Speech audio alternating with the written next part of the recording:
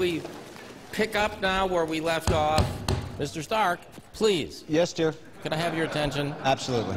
Our priority here is to have you turn over the Iron Man weapon to the American people. Well, you can forget it. We're safe. America is secure. You want my property? You can't have it. But I did you a big favor.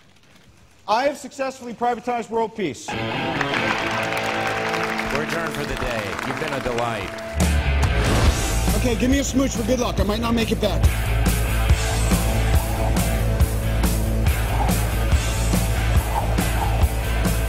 Go get him, boss.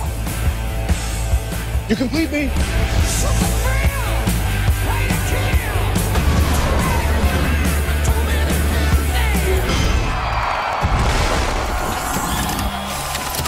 Oh, it's good to be back.